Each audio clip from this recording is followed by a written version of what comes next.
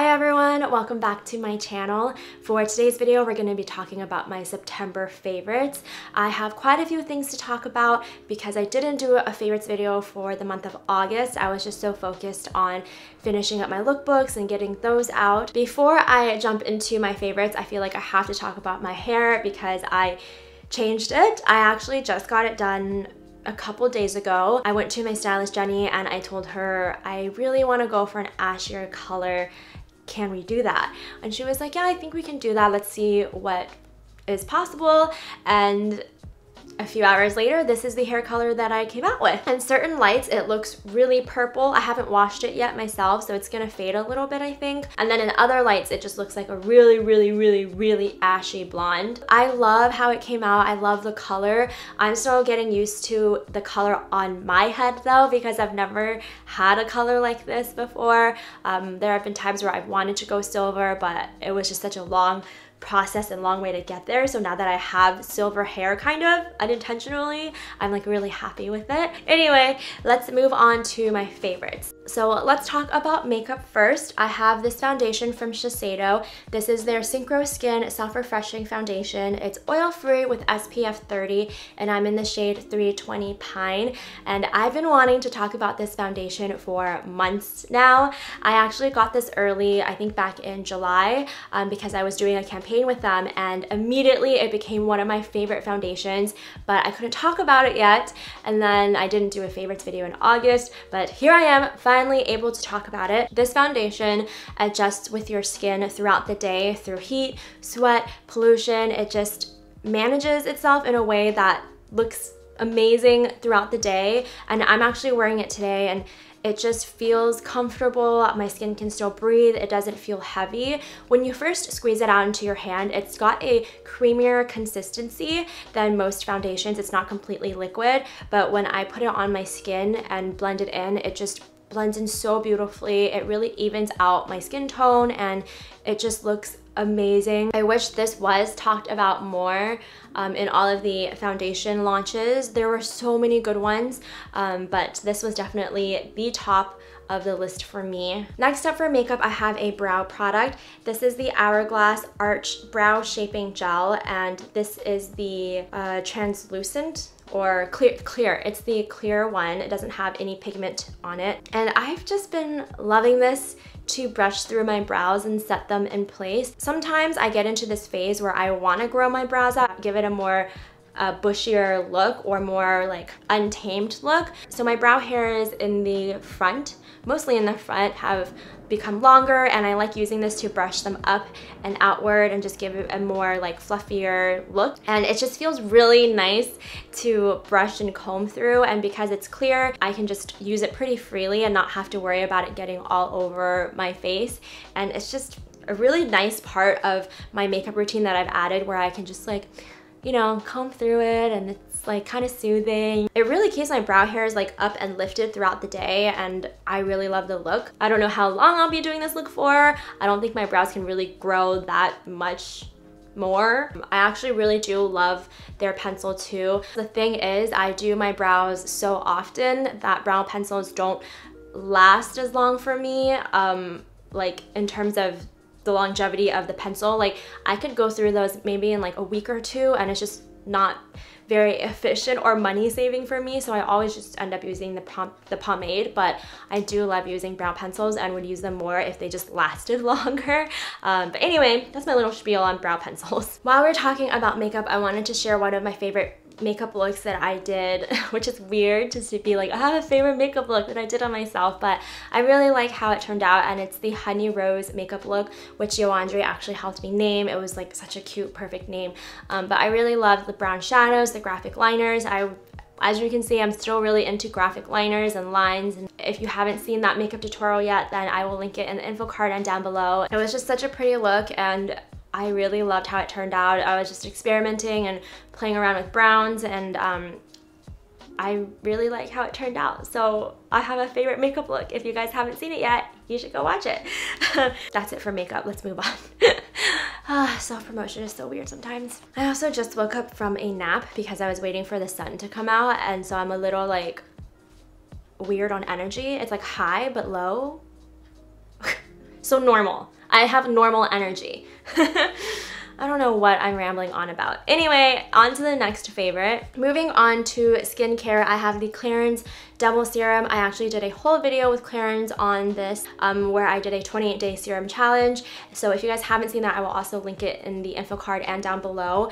But I genuinely love this serum. The 28-day challenge is over, but I'm still using the serum. It's called the Double Serum because it has oil and water in it. So when I squirt it onto my hand and apply it to my face, it feels so nice. Like the texture of the serum is just really calming and soothing, and it smells amazing. You can see more of the results in the video. The short of it is my skin was just more radiant and glowy. I felt really hydrated. It just feels healthier after using the serum.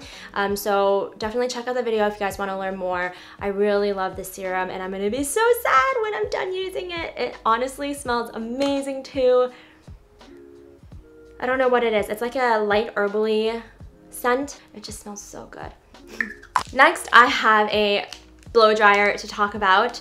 I always thought blow dryers were the same until I got this one. So this is the T3 Cura Luxe blow dryer. They actually sent this to me, and when I got it in the mail, it was like a dream come true because I had always wanted to own something from T3. I thought their products looked beautiful. I'd always heard amazing things about it, but I had never had the money or the budget. I just could never bring myself to buy something that expensive. So when I got T3 in the mail, I was just so freaking excited and happy, and this blow dryer is amazing. It blow dries my hair so fast, and I did not think blow dryers could really make a difference in how fast your hair dries or anything like that, but after having bleached my hair, it just retains so much more water, so it takes much longer to blow dry. But with this blow dryer, it just speeds up the process. I don't know what technology is behind it, but it's so good.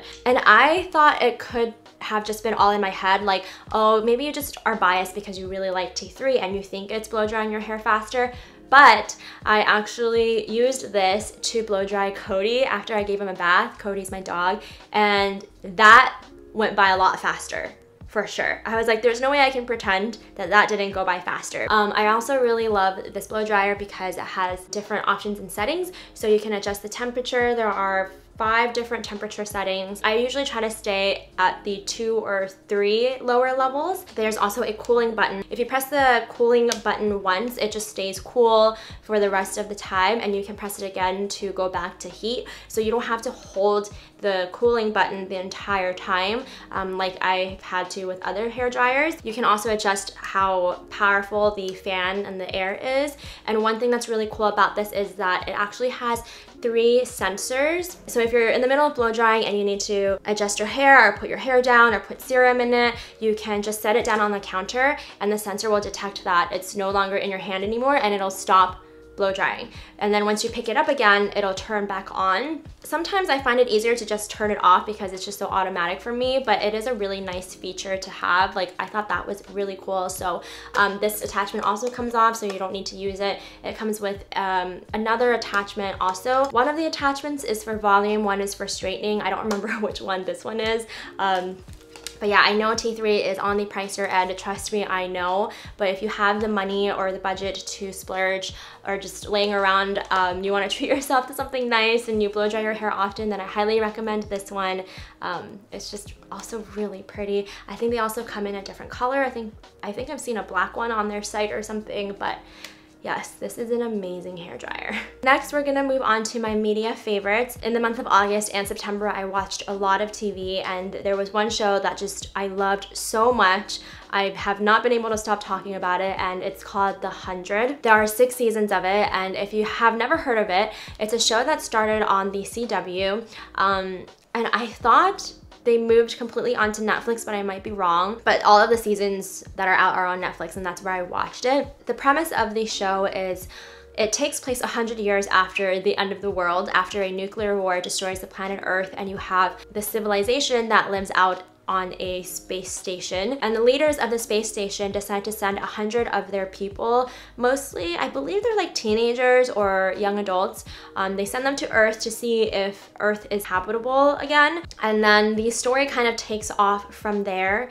And what makes this show so great to me is, first of all, I love sci-fi. I don't know if you guys know this, but I love sci-fi fantasy shows and movies.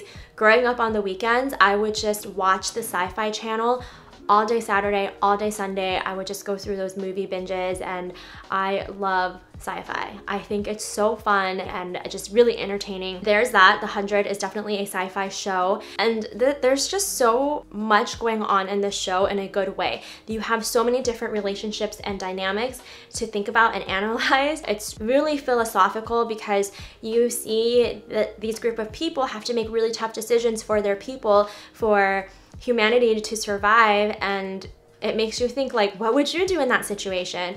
What would happen in this situation? They also cover a lot of possible outcomes for the end of the world, like what would happen if this group survived? What would happen if there was a group of people who decided to do this before the end of the world? And so it just covers a lot of different scenarios and combines them in a way that still makes sense. Granted, it's still sci-fi, so there are a lot of things that you could question, and I've definitely been like, yeah, that's kind of weird, but they're mild enough where you can overlook them and still see like the bigger story and what's going on, and it's just really cool. Like, they make it seem as realistic as it can be for a sci-fi show. There's just a lot of questions about morality, and there are so many good lines within that show that I wish I had written down, because it really makes you question who you are, the choices that you've made, and what you're capable of doing. And it's just an amazing show. I love the show so much. I might actually just watch all 6 seasons again.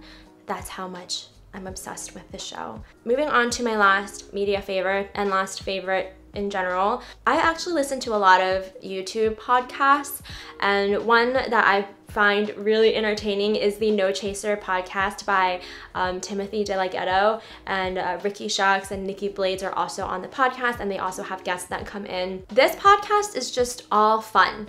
Like, it's about relationships and sex, and they have guests come on and share their experiences. They also talk about career and work and stuff, but it's mostly focused on relationships and sex, and they talk about things that are taboo sometimes to talk about with your friends or in public, but they just talk about it like it's not a big deal, and we should be talking openly about these things. I don't even know how I got started watching the No Chaser podcast, but I've seen quite a few episodes at this point, and they're all just really fun. Like, I love playing them in the background when I'm cleaning or when I'm just doing some light editing. It's just fun to listen to them talk to each other and have these really funny ass conversations. So if you're looking for a lighthearted podcast and just want something that you can laugh along to, I highly recommend that one. Anyway, that is it for my favorites. I hope you enjoyed watching this video, and I know I rambled off a lot, but I had a lot to say, I guess. Definitely check out the 100. If nothing else, check that one out. That is a really great show. Thank you so much for watching, guys. I'll see you in my next video. Bye!